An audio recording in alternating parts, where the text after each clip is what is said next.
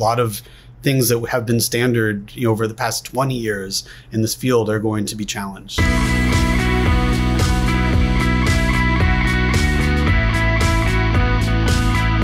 This is Velocitize Talks, and I'm Lauren Cox.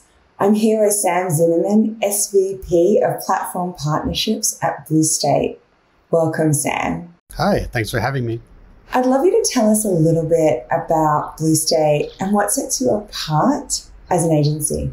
So Blue State is a WPP-owned agency. We've been in business for a couple decades now.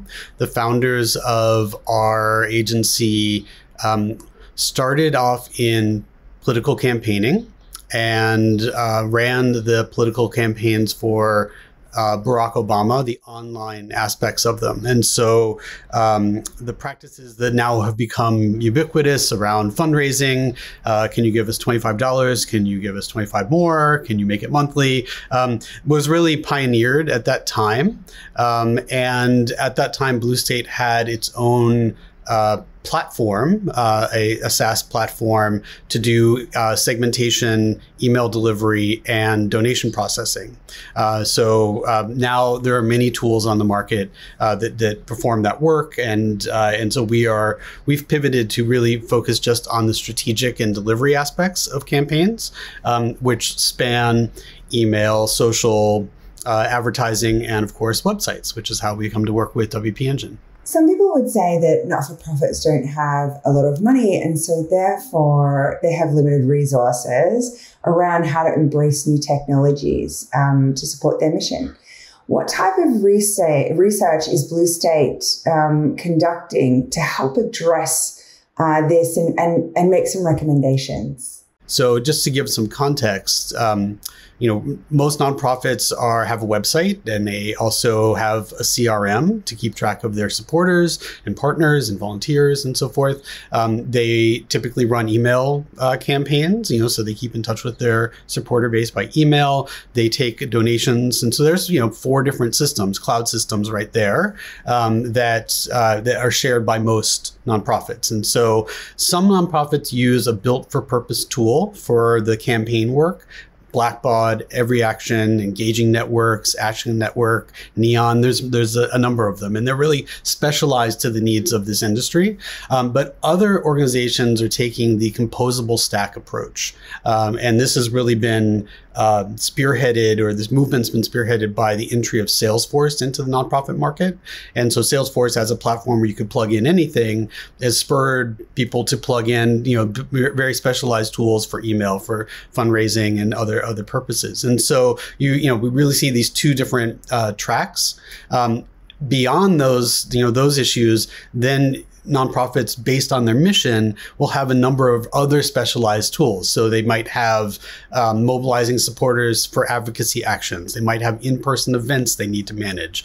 They might do peer-to-peer fundraising. They might manage grants. They might have an online community, offer courses. And that's not even getting into, are they doing A/B testing? Are they doing personalization? Do they have a data warehouse? Are they trying machine learning? And so not every organization is doing all of these things, as you can imagine, but most organizations we work with are running at least 5 to 7 of totally different products to manage their online experience.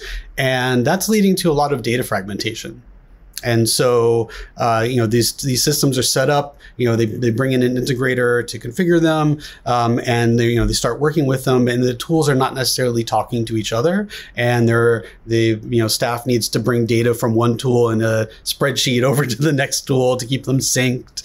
And that's actually causing a lot of inefficiency, and it's a big pain point. So the tech stack is super complex. From what I'm hearing, do you advise your clients to simplify?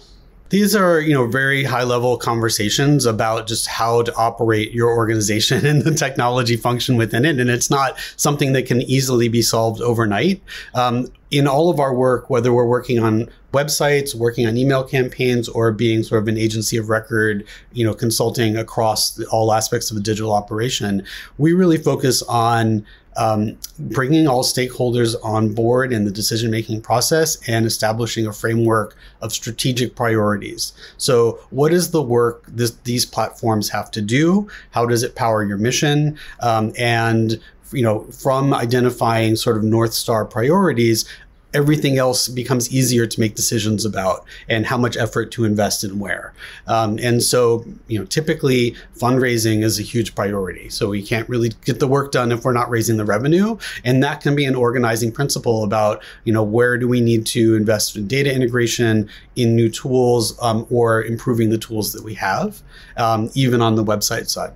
Do you hear from your customers or clients what platform they prefer to target their donor audience? The website actually is performing quite well in this downturn. And so we are noticing half of our clients showed an increase in web and revenue attributed only to the website in last year. And so we think that smart investments in the website can actually sort of provide a backstop and a base, in a fundraising program. And so some of the types of tactics that we are emphasizing are SEO, make the site more findable and differentiated from similar organizations that are doing similar work.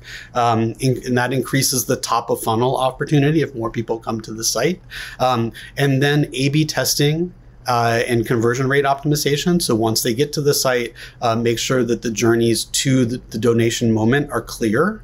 And then really test the donation experience, the messaging, the images, the placement of the elements on the page to make sure that you're getting the most performance out of each moment in the journey. And one area that is particularly important to focus on optimizations is the mobile experience. So for nonprofits, about 60% of all traffic to a website is coming from mobile, and that's not terribly surprising. That's, probably reflects industry trends overall. But only 36% of donations are coming from people on mobile. So it's the inverse. So more than half of the people are coming to the site on mobile, but less than half of the donors are on mobile. And that's because even if you have a responsive website, the user journey, the experience of arriving on the site and then being inspired to donate and going through the donation process may actually be somewhat bumpy for a mobile user because it hasn't been assessed as its own journey. Do you focus on open source platforms like WordPress? And if so, would you like to share some examples with us? WordPress is a big focus, and open source is a big focus of ours. So we do probably about 75% of our work is in the WordPress framework when we're working on websites, and about 25% is in Drupal, or maybe we carve out a 5% in there for some other platforms as well. We sometimes do some .NET work. It really depends on what our client is coming to us with, and we're happy to meet them, wherever they are. The advantage of working in WordPress is that it's such a democratized field. There are so many people that we can bring into the process to collaborate with. So it's easy to learn. It's where a lot of developers start their careers, and we have over the past 5-6 years, incorporated partners around the globe into our process and team framework. And so from that, we've been able to produce a wide range of work at different sizes, for organizations of different sizes. So one example is the work we do with JDRF, very big organization focused on type 1 diabetes on WP Engine's platform. And for years, they worked with the agency 10up on the management of their and design of their website. And we focused on their fundraising and strategic aspects. And we, for a while, collaborated together on the redesign of their website, which happened around 2018. I think that WordPress really makes these cross-agency and client collaborations possible because there is not a lot of bespoke coding that's happening. There's works happening within a defined framework and an open framework that is organized for multiple people to plug into. And so I think that's kind of a beauty of this. And I really love that sort of collaboration ethos that springs from the tool itself. There have been long heard rumors that websites are dead and apps will take over. At the moment, I don't really see that happening right now, but do you have a take on that? Or do you feel like something's changing, especially because of the research that you're doing? I suspect the statement is true in parts, not true in total. The website is not dead. It is it's a central plank that is a must-have for any organization. You cannot do without a website.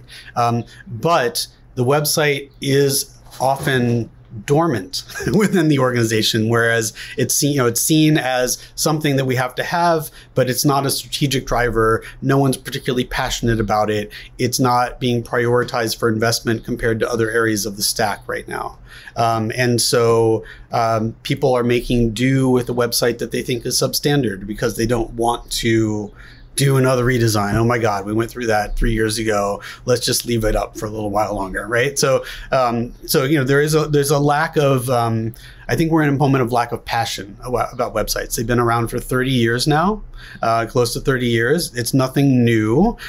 People don't want to spend a lot of money on them, and also this is filtering down to the developer community itself. So, we had just mentioned that, WordPress really democratized access to this field. That's sort of where people start. And then after they get their footing, they want to do different kinds of work. And so we're actually hearing this from development partners that we work with, that, their most junior people are willing to work on websites, but the more senior people are not and want to do other types of work, to stay at, in these firms. And so I think that's an issue. This sort of boredom with websites is an issue that is trickling down to how investment priorities are made and how many times or how much work is done in a website over a given year. Digital is a great equalizer, but there are some people still struggling with access to technologies and trends, especially in our underserved communities. Do you give any advice to companies on how that they can level the playing field? Whether or not an organization has prioritized creating the most accessible website possible or not, we are in a moment where what the website means in the larger ecosystem is going to be challenged and turned on its head a bit. Where this trend has started in the last couple of years with the search engines really sort of taking the pole position and saying, if we can deliver the answer to the question without routing the user to the site, we will, right? So you get, you ask a question of the search engine and it shows you the card. It says, we think this is the best answer. And you might just consume it right there and may not go further and engage the site. Well, now ChatGPT and, the range of similar tools which are coming out are, taking over all of the engagement with the content. It's saying, we've slurped it all up. You just stay here and have a conversation with us and we'll give it to you in a conversational format and you'll never actually get to the website at all. And maybe that is the most accessible experience of all, right? But what does that mean for the organization providing content, and how do you shape that story, and how do you eventually get someone to donate to your mission if they're experiencing that engagement entirely in the chat world? So I think this ties back to, is the website dead? Is the website accessible? I mean, it's going to be sort of a philosophically front and center topic over the course of this year, where a lot of things that have been standard over the past 20 years in this field are going to be challenged. I would love to finish the interview with a question. What gets you up in the morning? What gets you inspired about your work and career right now? Well, I would say that one of my professional superpowers is constructive paranoia, where I'm trying to see what's around the corner, and imagine the worst outcome possible, and then try to avoid it. So I do think that grappling with the implications of the switch to AI as the primary UX of the internet is something that's getting me up in the morning right now, because I want to be part of what the experience will be next year, and not someone who's lost the wave. I want to thank you for joining Velocitize Talks. That was Sam Zimmerman, SVP of Platform Partnerships at Blue State. I'm Lauren Cox, and thank you for joining. Thank you.